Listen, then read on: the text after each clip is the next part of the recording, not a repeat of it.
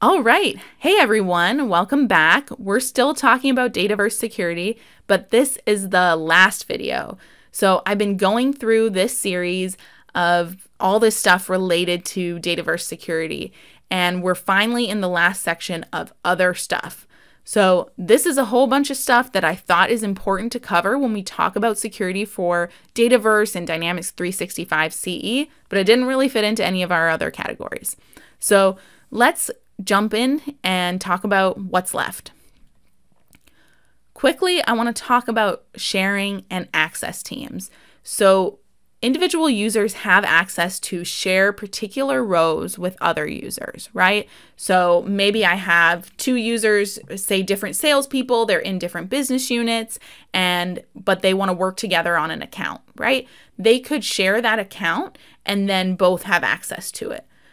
This could be good, but I think this can quickly become a problem if it becomes the basis for your security. So anytime security is created, all of these records go into what's called a Principal Object Access Table, or POA table. My rule is if you are thinking about the POA table, then you're probably doing something wrong, because you don't want to have a lot of records in there because it'll be crazy. And this can cause performance issues, just like everything we talked about. Any additional complexity you add could potentially cause issues with performance if it's, done on a large scale, right? So we do have the ability to use access teams, which kind of facilitate easier sharing and reduce some of those rows by using teams and things like that. So that could be a great option if you have a complex security model. But generally, I'll encourage you to try and think of a different solution that is not based on sharing, right? Let's look for a way that we can simplify our model and make it easy for us to maintain and easy to handle everything and not be kind of crazy. The other thing to keep in mind with sharing is that you can't see all of the share records when you're on the form, right? So when you're looking at a record and you click share, it'll show you who this record is shared with, but sometimes you can't see them, right? Because in our example, we talked about, let's say I have my two accounts and then they have all their contacts related to them and their opportunities. When I share that account, some of those share records cascade, which is related to their relationship behavior. And if I have my sharing set to cascade, then there's inherited shares created on all those lower records. So if the sharing is the basis for your security, there's a lot more sharing going on than you realize, right? Because when you're sharing that record, there's so many other things that could be being shared. Just some food for thought to think about as you're planning out your implementation. One alternative, or maybe if we're struggling to figure out our security, something that we could talk about is our hierarchical security, right? So this allows us to set up our security in a hierarchy. And this could be done with a manager or a position hierarchy. And the idea here is that me as an individual user, I can see my own records, right? My manager wants to see their own records and my records, and they should edit both of them, right? And then the next level up from that, they could see everything, but they can only edit, I think, one or two rows, right? And so based on how far you are away from me determines your visibility and the update access you have to my records.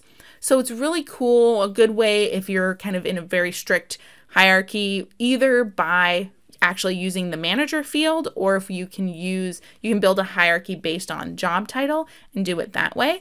But kind of a good way that you can look at as another alternative for your security.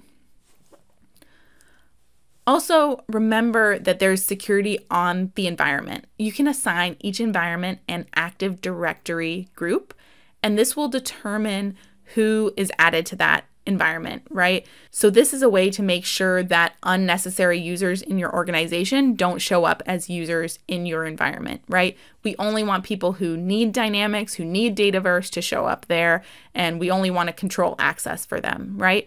So generally you'll create your kind of whatever Active Directory group for everyone in that environment. You will assign that group to the environment, and then only users within that group can have access to Dynamics. And if you also create a team within that, like we talked about, you could create an Active Directory team for that same group and assign your kind of base security role to that. And then whenever people are added into that Active Directory group, then they would have access and they'd have their role and they'd be all set up and ready to go in Dynamics. Also, one last thing is security of our processes, right? So this can be your business rules, your plugins, your workflows, your classic workflows, and your Power Automate modern flows, right? They all have this scope, which I think we should talk about because it is a little bit related to security. It's kind of using some of the same terms. So it's determining when does this process run? You know, what's it related to? What records does it apply to? Generally, I like to keep all of these at organization and then use conditions within the process to streamline it down to what's needed. But it is something that you want to talk about for each item. You know, do you have different automation that will fire for your sales users versus your marketing users, or are all records treated the same, right? So it's something to think about. And also important, we mentioned business rules, right? Your business rules could be set up to run just on specific forms, or to run on all of the forms, or if you set it up to run on the entity, then it would actually trigger kind of like a plugin on a save, even if the form wasn't open, right? So lots of things to think about in there, but just make sure you're aware and paying attention to these things because they can impact that functionality for your users. It's been several videos, lots of talking about security. I hope that you enjoyed this session. I hope that this was beneficial for you. I'd love to hear your comments below and any topics or questions that you have about security or about anything related to Dataverse that I can help you out with. Thanks for joining me.